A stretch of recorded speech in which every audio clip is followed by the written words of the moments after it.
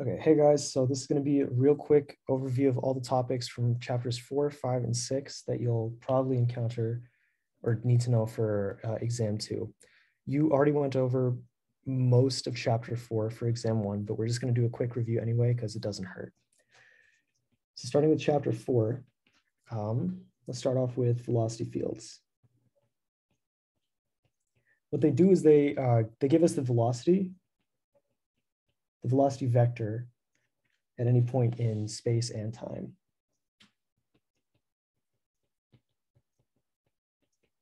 So you can represent a velocity field using a vector field.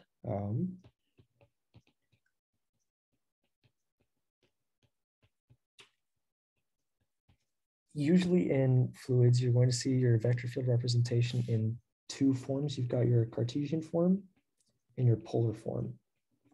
So the Cartesian vector will look something like, u as a function of x, y, z, and time. The same with v, and the same with w. And those three dots just mean it's the same components as for the x component of velocity. A quick thing to note is that w is going to be equal to 0 for 2D flow.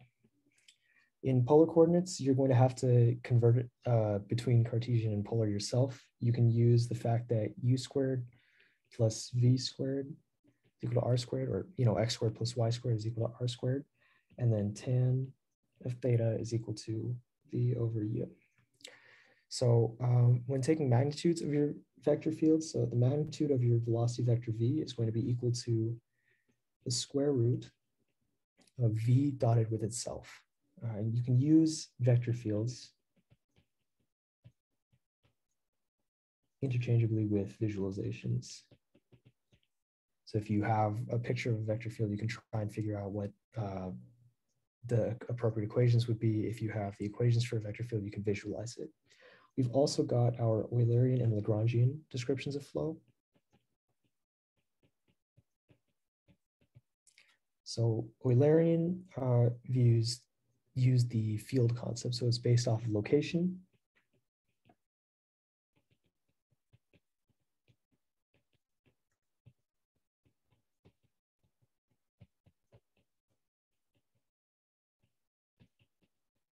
And you've got Lagrangian mechanics, which follow your individual particles as they move.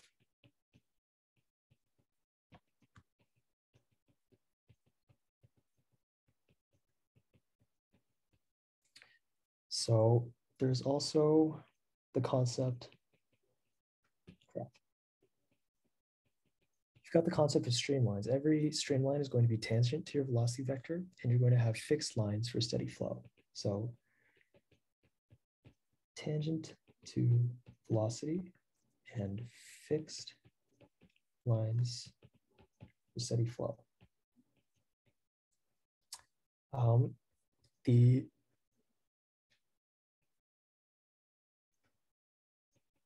path line is a bit, it's similar, but it's more Lagrangian based. The path line is a line traced by a single particle.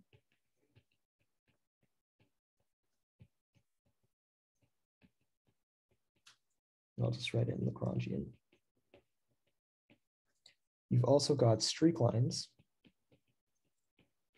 And it's streak line is like an experimental superposition of all the path lines through a common point.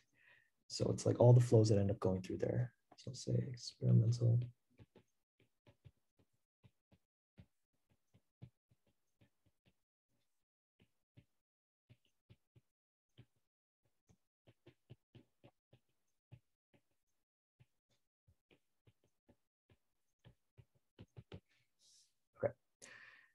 You have a special case when your flow is steady. For steady flow, your path lines, your streamlines, and your streak lines will all be the same. So path.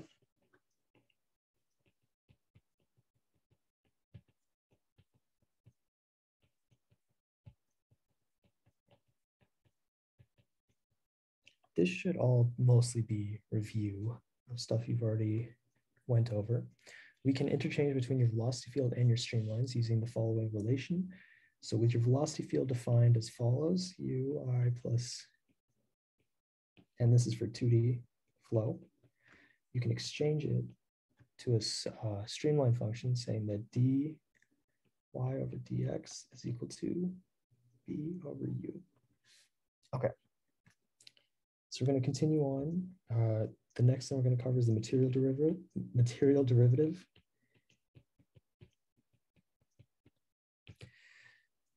And this is for your Eulerian view. And you know what? Heck, we'll just talk about acceleration too.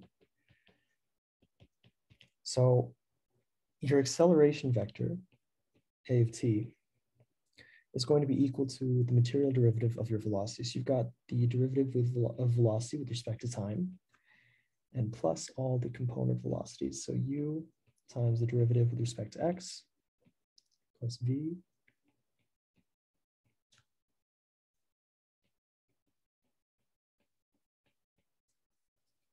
and then you can also transfer this into just, looking through the basic components. If you're looking for the x, y, or z components, you can just sub in your u velocity, v, or w instead of your v vectors. So for example, your x direction of acceleration will be the material derivative of u with respect to t.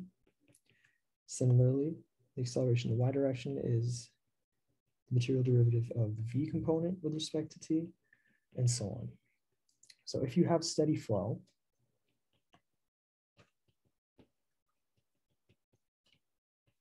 then what's going to happen is you're going to have your material derivative with respect, or you're going to have your derivative with respect to time term in your material derivative go to 0. So your overall material derivative is going to be of the following format. You've got whatever function you're taking the material derivative of, f, with respect to time, and that's going to be equal to the partial of f with respect to time, plus the same component derivatives that that's meant to be x, the same component derivatives that we found earlier.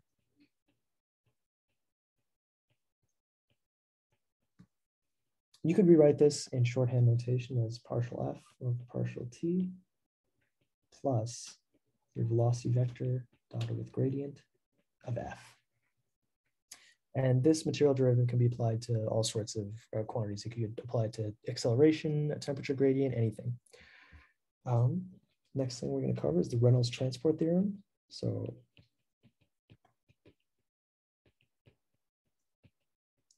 which is kind of a pain to write out, so I'm just going to write RTT. So the notation that I'm going to use here is that B, capital B, is any extensive property. And we can convert this extensive property to an intensive property by saying that little b, our intensive property, is equal to big B divided by m. Okay, so we'll go over two cases. We've got a planar surface case, and we're going to go over the general case. So for a planar surface,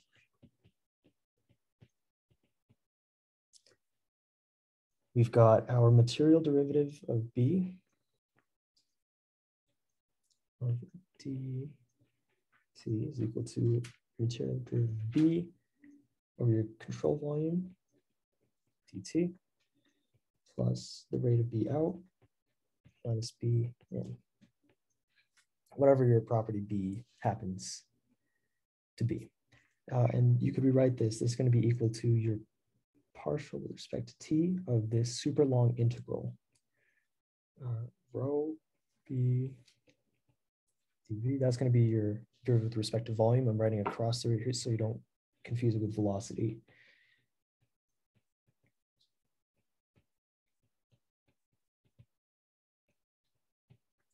Okay, so these two terms here, this is your B flow out of control volume, and this is your B flow into your control volume. You've also got your general case when your surface is not planar, where your material derivative of B for your system, oh, this should have a system underneath it, sorry.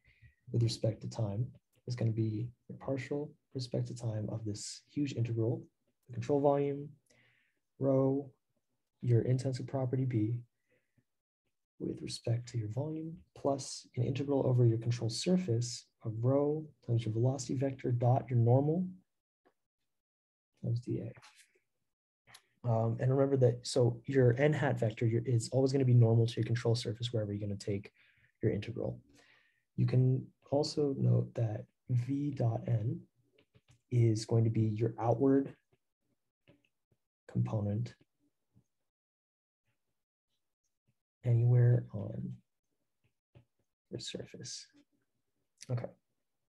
So basically what the Reynolds transport theorem does is it allows us to take our system properties and extrapolate it down to our control volume. So going over once again, just to make it very clear, you guys have probably gone over this in class.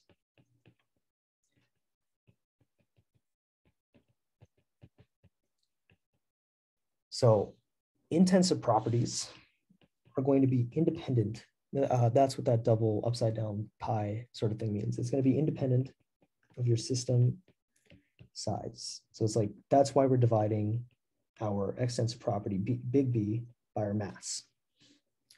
And your extensive properties are going to be proportional to your system size. An example of this would be something like pressure, energy, I'd suppose. And then you can write that B cis is going to be equal to your integral over all your volume of your density times little b with respect to your volume. Cool. I think that's about it for chapter 4. Moving on to chapter 5. So what we just went over is that your Reynolds transport theorem converts system level properties to control volume relationships. So RTT converts system level properties to control volume relationships. And there's a couple important equations that we can derive using the Reynolds transport theorem. So let's start off with, we're going to take our conservation mass equation and use that to get our continuity equation.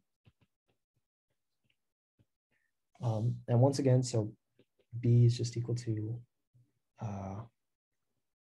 M times little b, which means that little b is equal to big B over M. Okay. So if we take our material derivative of our mass of the system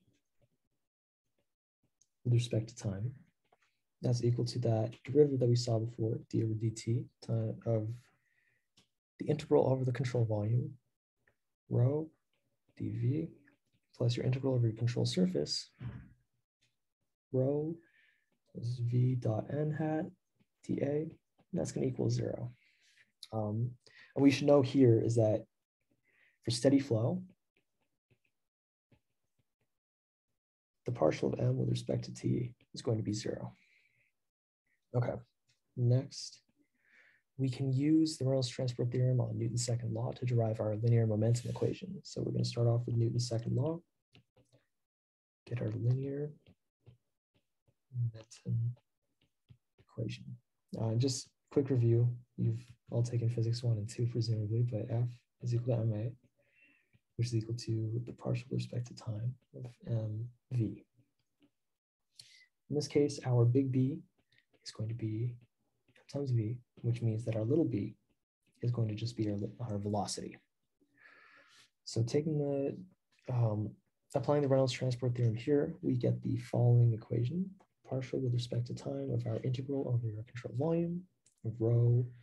In this case, our little b is v times dv, plus the integral of our control surface of rho v times v dot n dA is equal to the sum of forces on our control volume.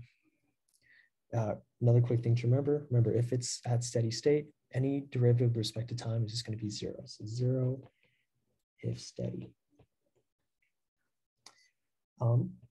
Something that I've noticed that was a bit confusing on one of these last homeworks was taking into consideration this v dot n hat term. This is going to be less than or equal to 0 for flow into your control volume, and it'll be greater than or equal to 0 for flow out of control volume. And remember, you have to take into consideration vectors twice. You've got a vector for your velocity as well as your v dot n term. For I guess a more in-depth explanation on this, I think 2 homeworks ago we had a problem where you had a really weird shaped tube and you had a flow coming out at some angle. I would review the solution to that. We can simplify this in the case that we have uniform flow to just our simple integral over control surface, rho v times v dot n hat dA, which is equal to our velocity out, our mass flow out, minus our velocity in, mass times the mass flow rate in. Okay. Another situation which we can get something by applying the Reynolds transport theorem to something we already know is the energy equation. So if we take our conservation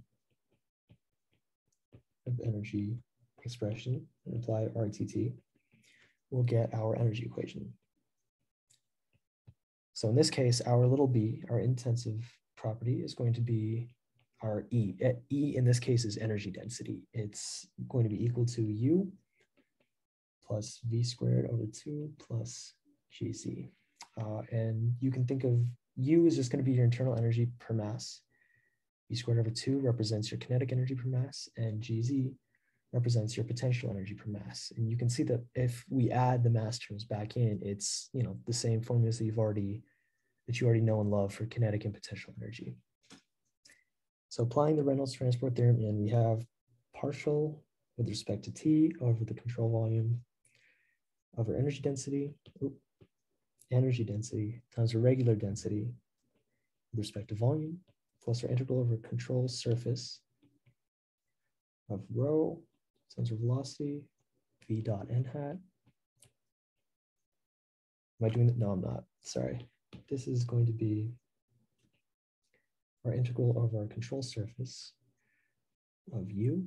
So that's our internal energy per mass plus P over rho plus V squared over 2 plus GC times rho times your velocity vector dot n hat dA. So, and this is going to be equal to our net flux Q net in plus our shaft work, W shaft. Once again, this term, the material derivative, or the derivative with respect to time, this will be 0 if steady. And for the second term over here, if your pressure, velocity, so if pressure, velocity, and your height, Z, are uniformly distributed across one inlet and one outlet, so uniform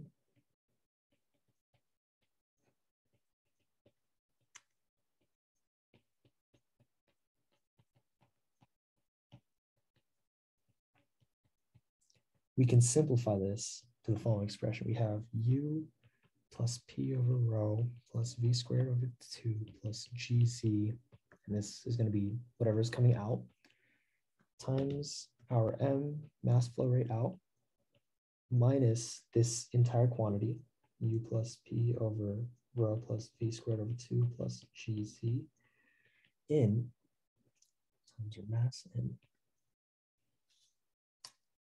Okay. We've got, for simple form, change in pressure divided by your density plus 1/2 your change in velocity squared plus G times your change in height is equal to W shaft.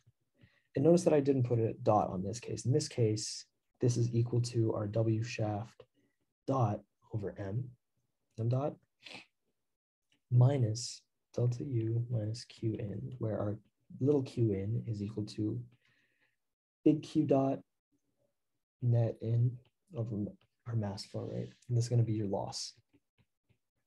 Okay. For your Reynolds transport theorem, what you're going to have to do is you're going to have to choose your coordinate system. You're going to have to choose your control volume, and you're always going to have flow perpendicular to your surface.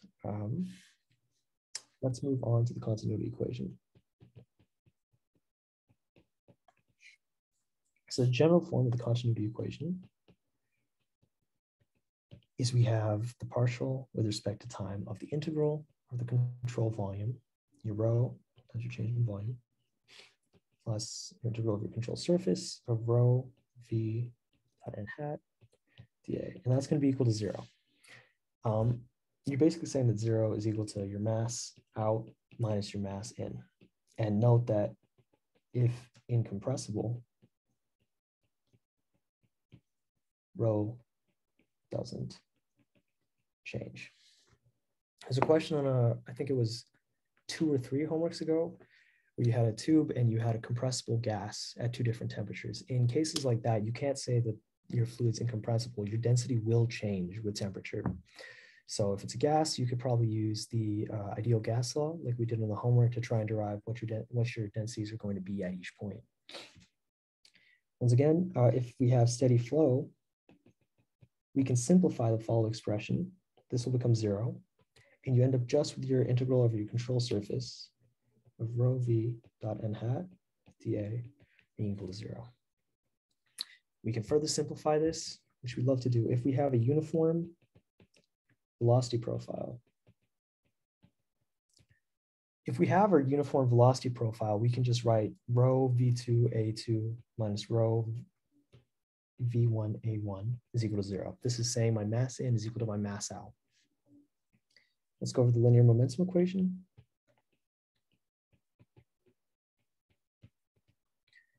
Okay, so to get through our momentum flow, our linear momentum equation, we're going to need to look at our momentum flow integral. So momentum flow integral. We want to compare our input to our output. So what ends up happening is you have your integral over your control surface of rho v times v dot n hat dA.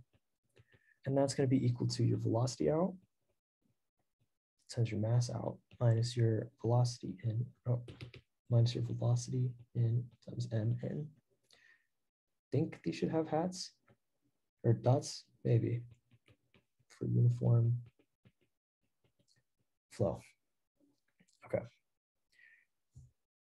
We also need to take into account the direction of our flow with respect to our coordinate system. So direction of flow with respect to our coordinate system. So what you have to remember is that your normal vector n hat is always going to be perpendicular to control surface. So n always perpendicular to CS, which means that if you're comparing your v dot n hat term, this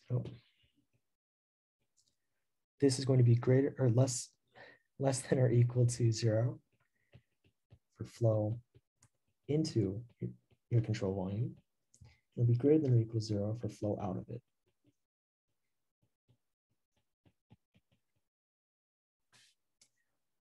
You also have to consider all your external forces acting on your CV. So let's go over some things that could cause that. External forces acting on CV. So you've got, one would be pressure over an area. You've got weight. You've got, let's call them reactive forces. So what you have to do is, if you're given a problem with a control volume, for example, I have a pipe strung up to a wall, there's flow inside, there's a force being applied in one direction, I need to know how much force I need for a bracket to keep it still. You have to remember that forces are vectors. You have to keep track of all the different components and signs. So keep track components and signs. Remember, another quick trick is that if your flow is perpendicular to control surface at the exit, so if flow is perpendicular to control surface at entry/exit, your only forces are going to be from pressure. A quick way to think about this is just if I have some sort of pipe like that, and I have, this is my control surface bounding my pipe right there. I have some external flow going directly against it. None of that flow is actually entering the pipe or entering the control surface. The only forces that are going to be affecting it from that flow would be any changes in pressure that it induces. Okay, let's keep going. Chapter 5, we also have to go over the energy equation. So with your energy equation, you can start off with your energy flux integral. I'm really sorry, I might be going a little fast right now, but I have to cover all this in my small office hours span. So feel free to rewind as necessary. You've got your integral over your control surface of that quantity we were looking at before, your energy density plus pressure divided by density plus v squared over 2 plus gz times your density times your velocity times dot with your normal vector dA. That's equal to your net flux in plus your shaft work. Okay. For your energy equation, we have these things called loss and shaft work, where your shaft work is going to be equal to your rate of shaft work, or this W shaft term is just power. It's just a rate of energy divided by your mass flow rate M. Your loss is going to be equal to your delta U minus Qn, where little q is equal to your big flux divided by your mass flow rate. A quick note about this big integral over here. If your if your pressure, velocity, height are uniform throughout your one inlet and one outlet, you can go over that equation that we went over on the previous page. So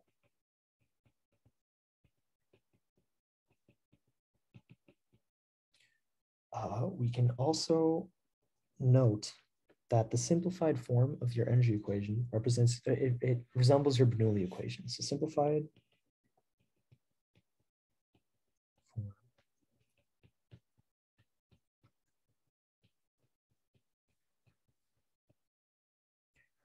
So this, when I say simplified form, I'm referring to the form that's 1D flow. It's incompressible.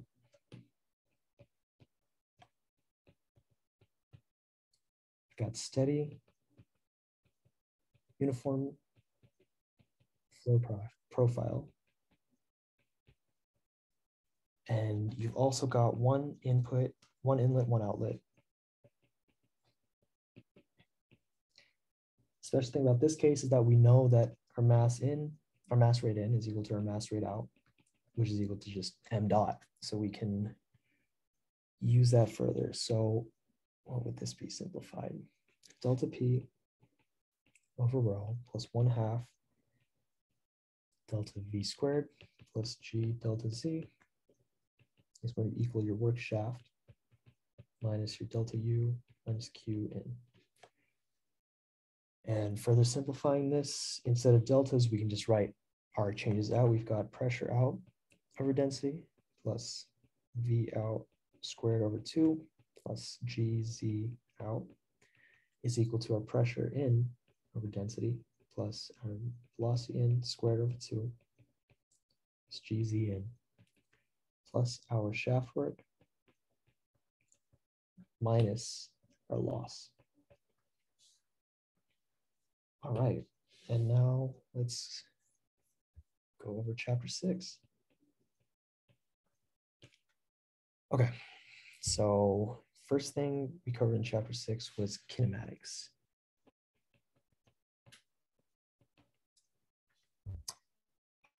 Just as a quick reminder, in chapter 6, we started dealing a lot more with switching between our Cartesian and polar coordinates.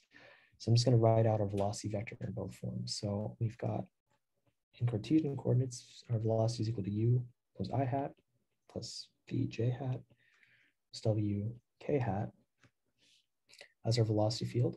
And in polar, that's going to be equal to our radial component of velocity times our unit vector in the radial direction. That's what that ER hat is, plus our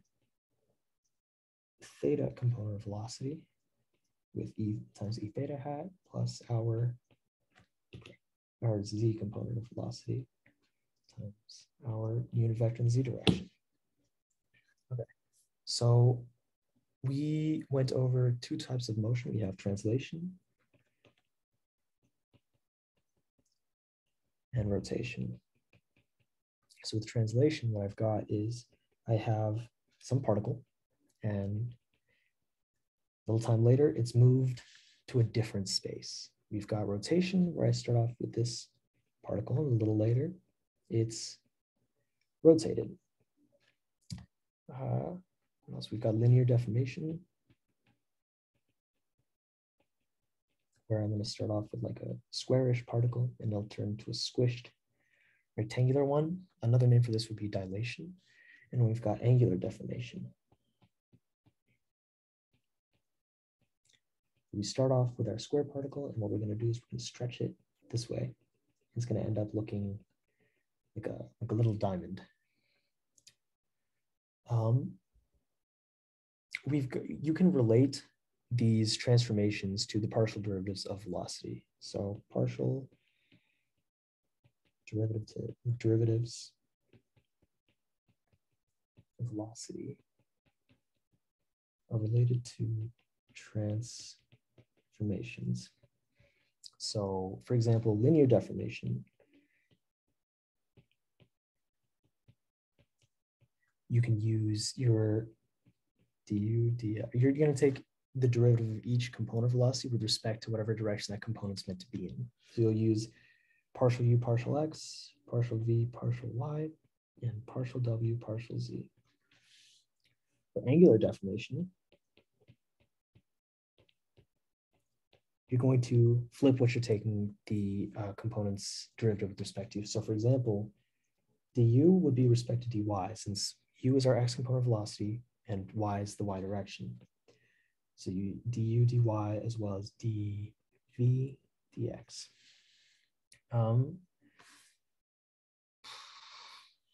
We can go over our condition for incompressible fluid.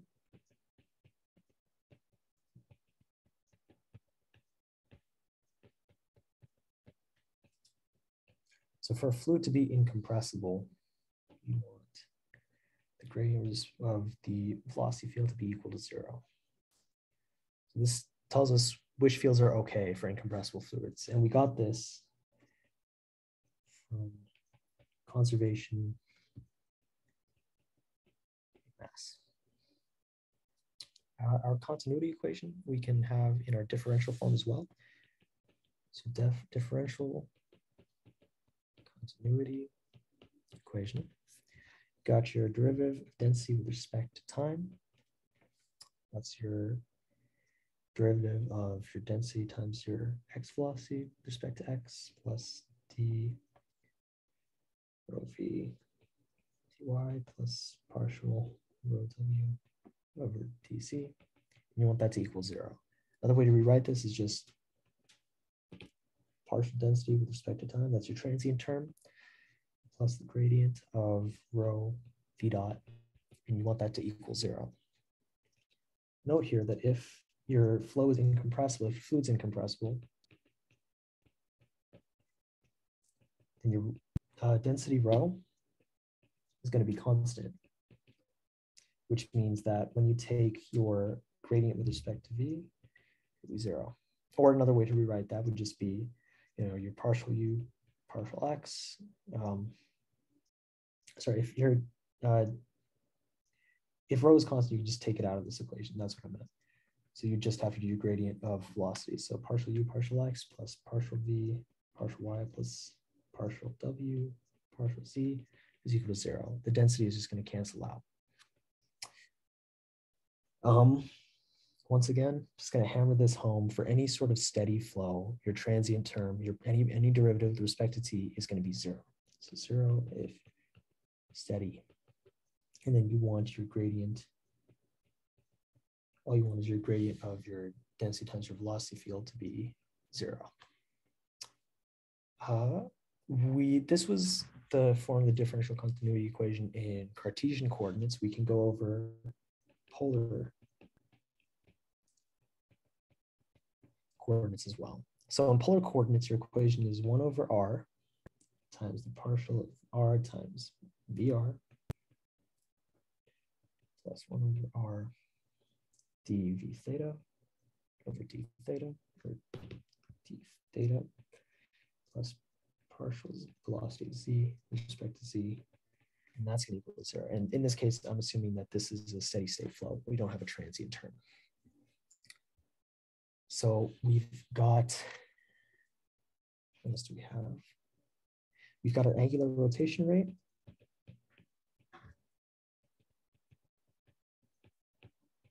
Which would just be W or omega, and your vorticity, which is going to be this weird symbol, which is equal to 2 times omega. I should make that more curly. 2 times omega, which is equal to your curl of your velocity field. And this is what you would think of for spinning particles. Spinning particles in your flow. So if you have 2 times your omega equaling 0, then it's irrotational. And if 2 times omega is not 0, then you have rotational flow. We've defined our net rotation vector using that curl, but we've also got a special name for it. So net rotation is just this weird little symbol, sub z, and it's equal to your cross derivative. So partial v with respect to x minus partial u with respect to y for a 2D field.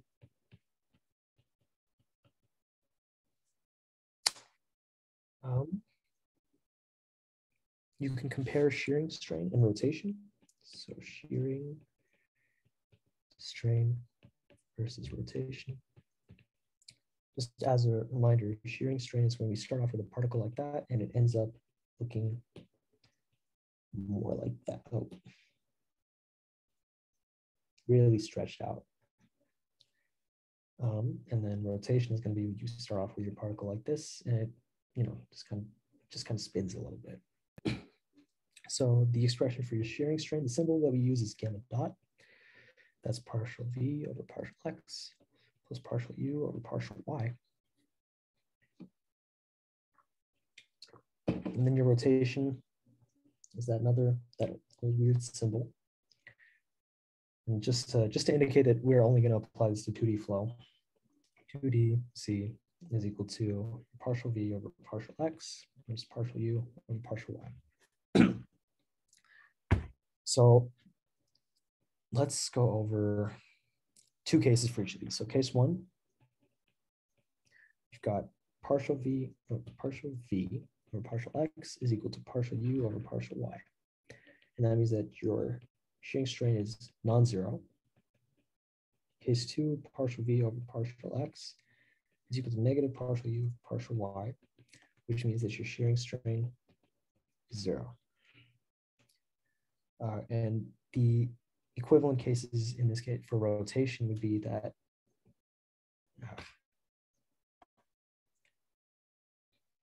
so your rotation vector, if you have your derivative with respect to x of v equal to your derivative of u with respect to y, in this case, it would be irrotational. And this is what we call pure dilation,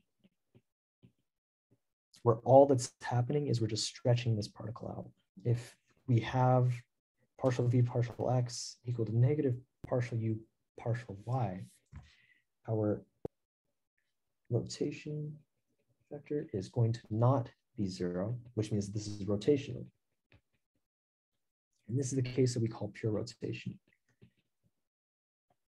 There's no stretching on the particle at all. All we're doing is spinning it in place. So just to summarize all these different types of flow that you've been learning about, let's just go over them really quickly. So types of flow. I really hope this is capturing my sound. If it isn't, I'll be very sad. Okay, so we've got steady flow,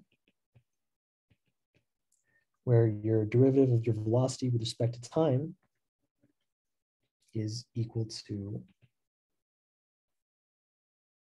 0. You've got your rotational.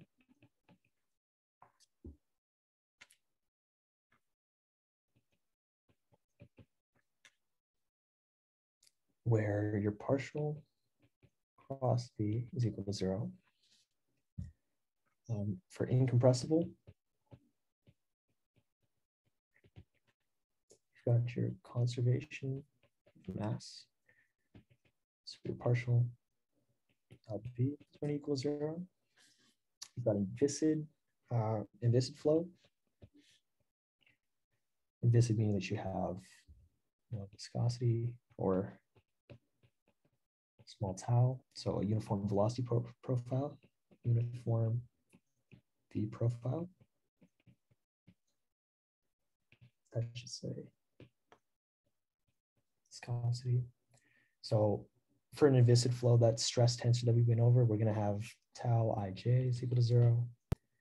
And then our stress on each face is going to be equal y.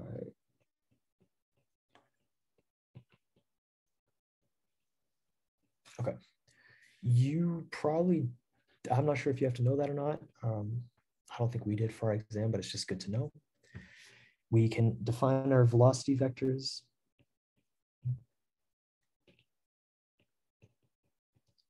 for each dimension if we have a 3D, 2D, or 1D flow. So for 3D, we have velocity vectors equal to ui hat plus vj hat plus wk hat.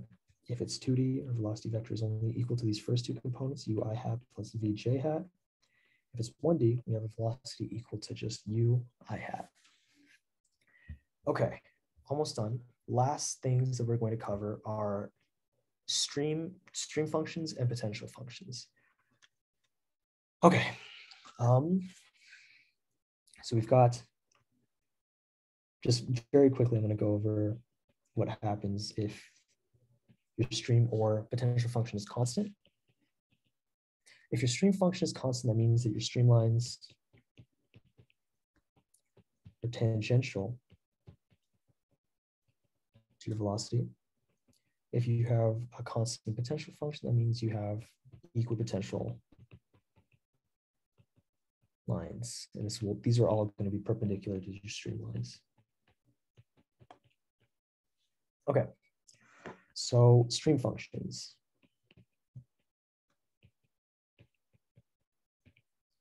And this is for the case of steady, incompressible, 2D flow. What we have in this case, we're going to have our psi, which is our stream function. And I'm going to go over what psi would be in both Cartesian and polar coordinates. So in Cartesian coordinates, you have the velocity is equal to ui plus vj, because we're only looking at the two-dimensional case. Based on your stream function, your x component velocity u is going to be your derivative of your stream function with respect to y, and your y component velocity v is going to be the negative derivative of your stream function with respect to x. Okay.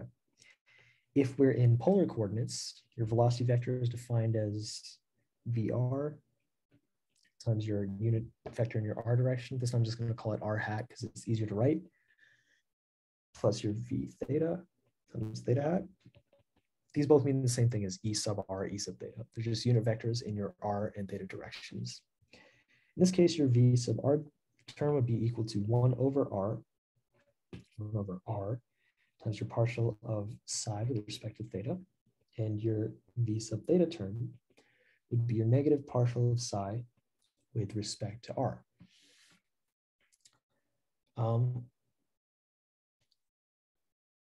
When you integrate these functions, remember that if you're integrating with respect to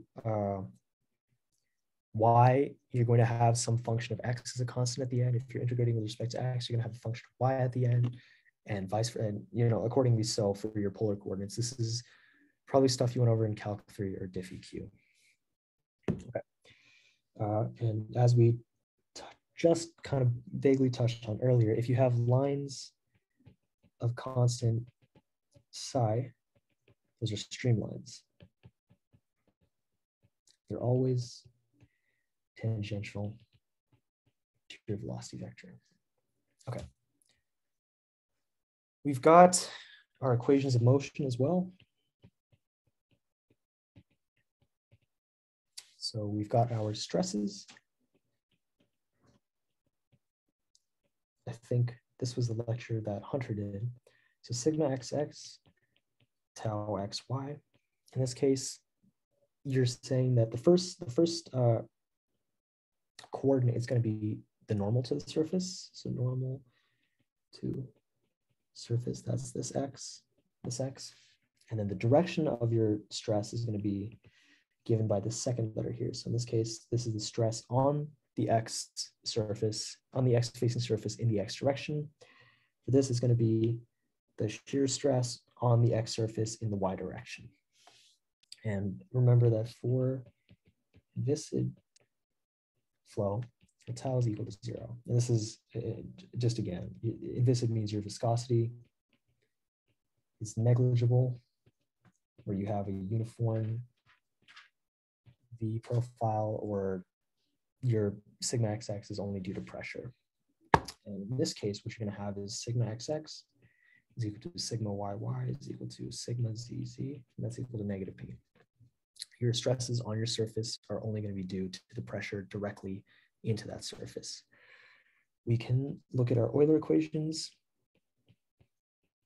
for inviscid flow, and we can use that to interconvert between our Bernoulli's equations. And this the requirements for using Bernoulli are that it's inviscid, steady, incompressible. I think that was it. Pretty sure that was it. Okay. Maybe there was one more. I'll leave it up. So you've got rho gx minus partial p over partial x, and that's going to be equal to your density times your material derivative of your x component velocity with respect to time. And you can do the same thing for your y direction. Rho gy minus partial p partial y is equal to rho dv over dt. Same thing with your z direction. Rho gz minus partial p partial z is equal to rho dw dt. You can combine all these equations into this vector form. So we're rho g dot minus your gradient of p is equal to rho dv dt. Okay. And if we integrate this equation, that should be an integral. You want to see the details for this, you could see section 6.4.2. You're going to end up with your Bernoulli equation. So p over rho plus v squared over 2 plus gz is equal to some constant. It'll be constant along a streamline. Okay, we've gone over our stream functions. So let's go over potential flow now.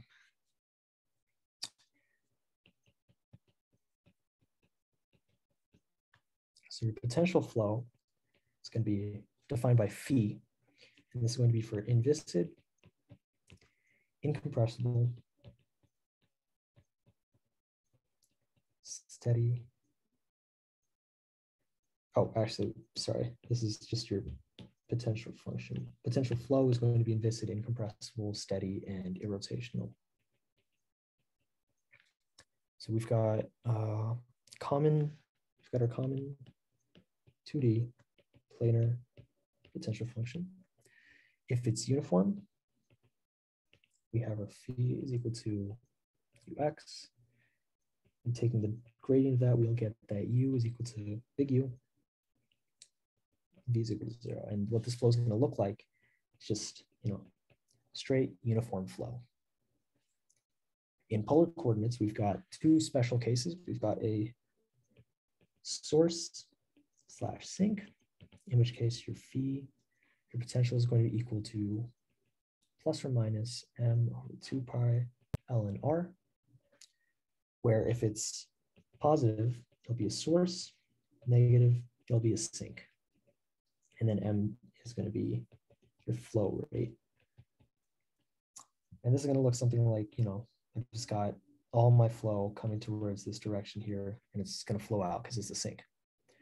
The other case for polar coordinates is a vortex, where you've got phi is equal to gamma, which is over 2 pi theta. And what this is going to look like is you've got your axes over there, and it's just going to be all your flow is just going to be spinning around. Gamma in this case is going to be your circulation.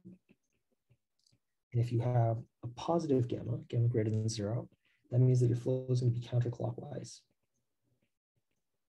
The way to think about this is that, when you're increasing an angle, you're going to go counterclockwise against your origin.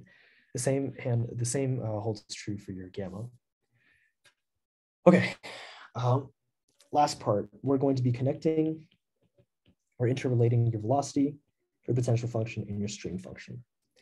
So we've got our Cartesian case, where your velocity vector is equal to ui plus vj. And you've got your polar case, where your velocity vector is equal to vr r hat plus v theta theta hat. In the Cartesian case, your u is going to be defined as your partial psi with respect to y. Your v is going to be defined as your negative partial of psi with respect to x. That's using, your stream functions. Using your potential functions, you've got u is equal to partial phi, partial x, and v is equal to partial phi or partial y. Cool. For your polar coordinates, using our stream functions, we get vr is equal to 1 over r d psi d theta. This is using our stream function. V theta is going to be equal to negative d psi dr. And using our potential, we've got vr is equal to d phi over dr, and v theta is equal to 1 over r d phi over d theta.